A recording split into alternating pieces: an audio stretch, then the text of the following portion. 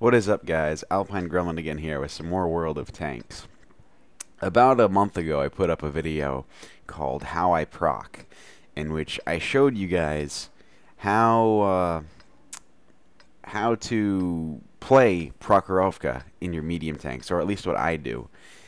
And I go to the middle a lot in my medium tanks. But what do you do if you are in, say, a heavy tank? Where is there for you to go as I adjust my sound here?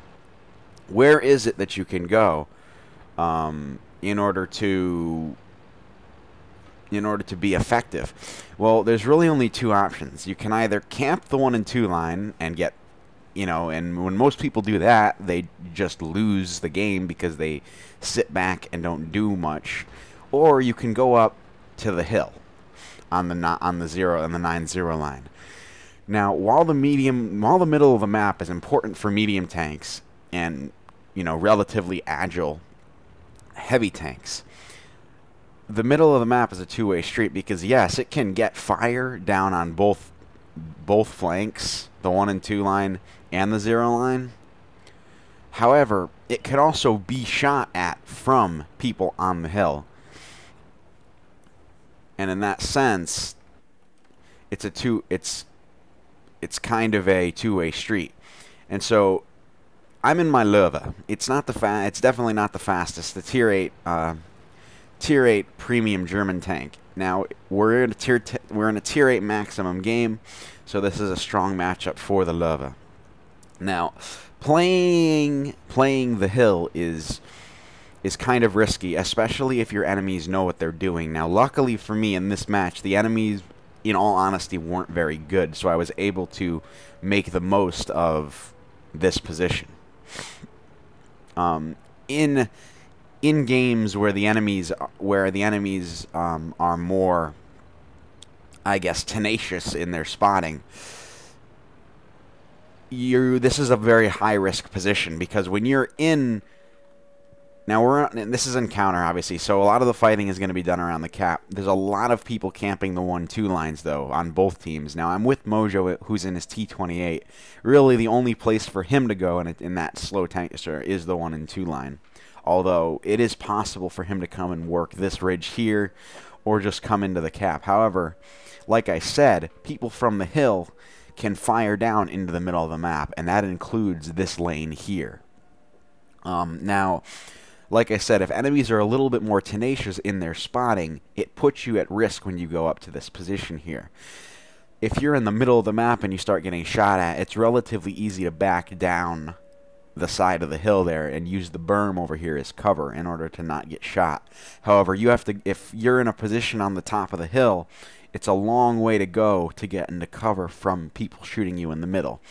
So it's a little bit of a risky maneuver to do.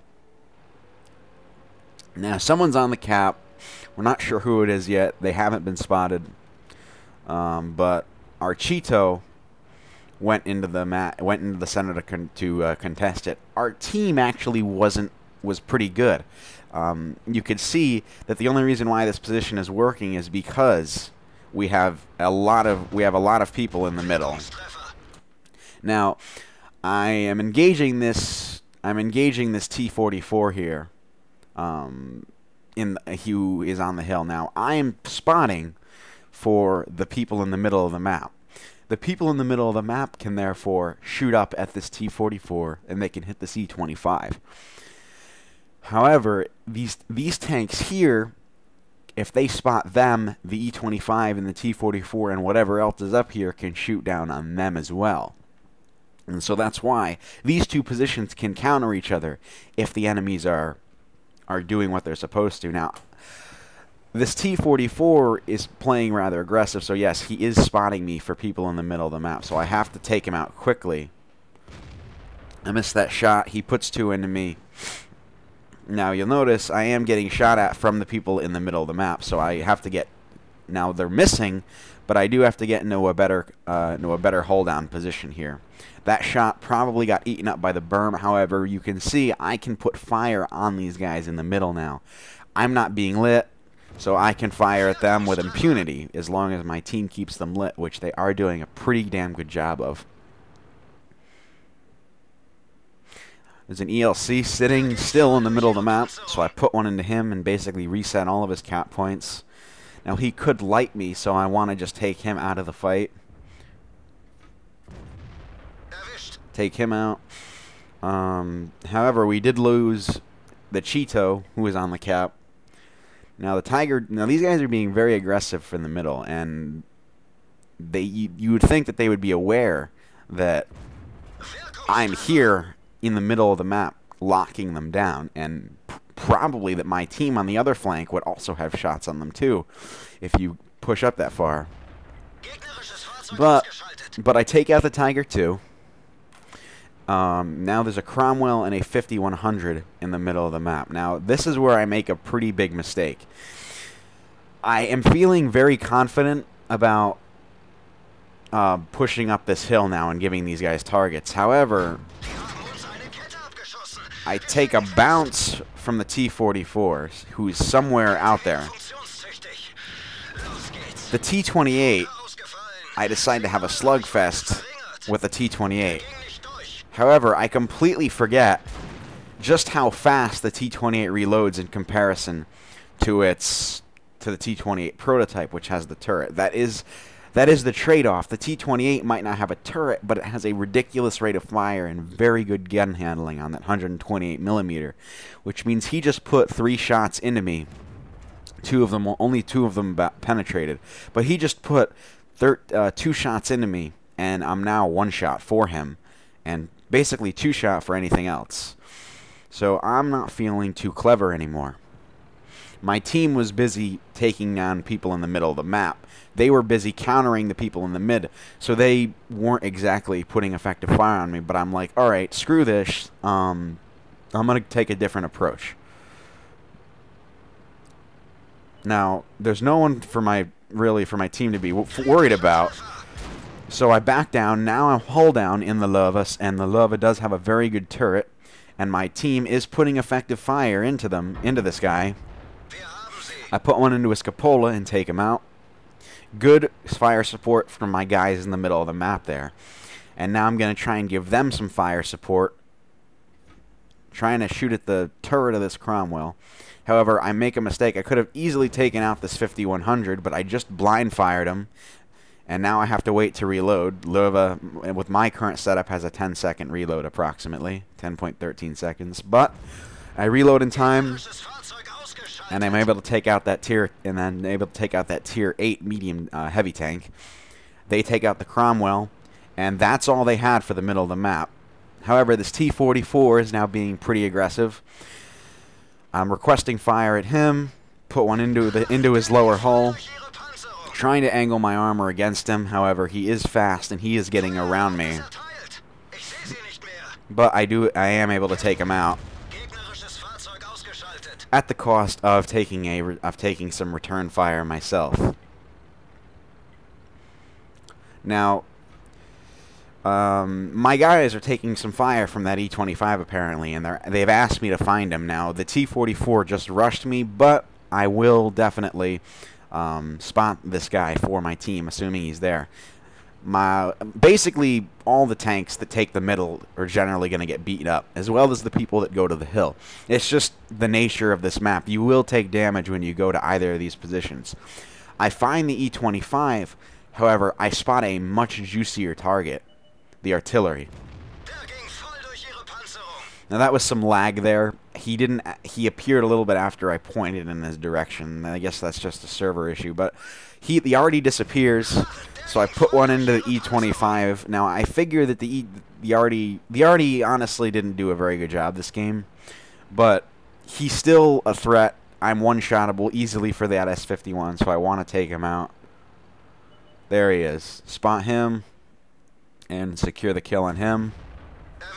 There really is nothing here left, and all the enemy tanks are their lower tier vehicles that are on the 1 and 2 line. So this game is pretty much in the bag.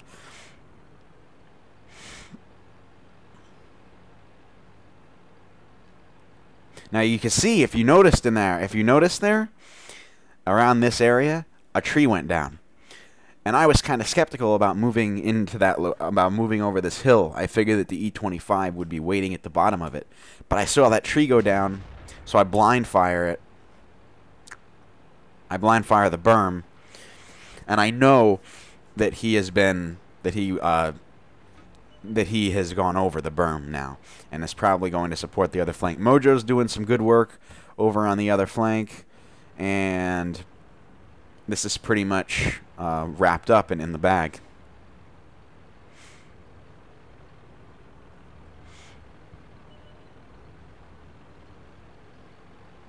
Now that's a good thing to note. Make sure that you keep an eye out for trees down from the enemy team, because that's a good indication of enemy movement. Always pay attention to when trees and other things get destroyed in the environment, because even though you can't see them, doesn't mean that there's not something there. The E-25 comes over to get a cheeky shot on me. Luckily, he bounces off my gun mantle. I come over here, and I don't quite have the engine power to get over this such a steep incline. The Walker Bulldog gets spotted. Coming over, probably to get into cover. He takes a big hit from Mojo, who puts one into him from the 1-2 line. Panther is still out in the middle of the map there. Now this actually isn't as, this is actually much closer than I thought. I mean, yeah, we still have 2 of our good tier 8s left, but it is technically, they are only losing by 2 tanks, and one of our vehicles is an artillery piece. I didn't actually realize it was this close at the time. However, at this point, it's pretty much squarely in our favor. 2 tier 7s against 2 tier 8s, 2 tier 7s, and a tier 7 arty. So it's pretty much in the bag. Now, I don't want to go over that rise, because I know that the Bulldog can kill me, especially if he's loaded premium ammunition. So what I'm just going to do is I'm just going to sit here and proximity spot him so that Mojo can get shots on him. I guess that's what he doesn't realize, is that he's still lit, and so the rest of my team can shoot at him. Mojo fires and misses, and I guess he's just going to give me a steel wall by shooting at my gun. I mean, okay, not my problem. But he takes a hit from Mojo. He moves on. He decides to, he says, screw that, tries to come over to kill me, and I take him out for the victory. So anyway, guys, that's the other side of Prokhorovka. That's generally a good, I would recommend heavy tanks on this map go to that hill, because, like, you know, it is kind of a campy map. I will agree. And the only tanks that can really make complete use of this map are the mediums. So when you're in a heavy, you're rather restricted in where you can go. It's not advisable that you go to the middle, unless you're in a faster, more agile heavy that can acquire targets more effectively. And so generally slower vehicles like the Lowe, you know, generally are more suited for one of the other 2 flanks, and I generally like to stay away from the 1-2 lines. The 9-0 is definitely a better place to go. However, remember, it's a 2-way street. You can get shots onto the enemies in the middle. However, if you're getting lit by people on the hill, you can still take shots from people in the middle. So you got to remember that when playing this map. If you get lit, make sure to back down into cover where you can't get shot at from the middle if you know that enemies are going there.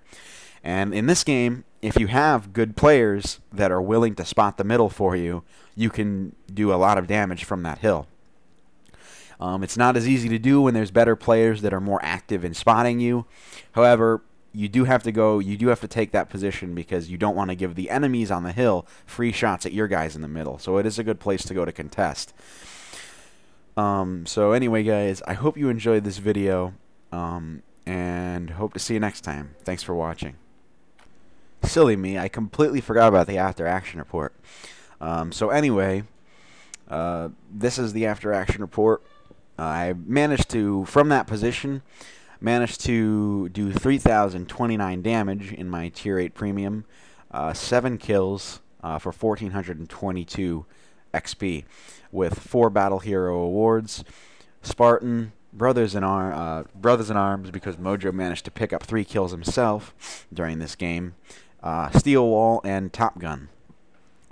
Too bad that they still don't have the bolter's medal in the game. Otherwise, I would have gotten that too. Anyway, fired 23 shots at range most of the time. We only hit 16 of the 15, and 15 of those penetrated.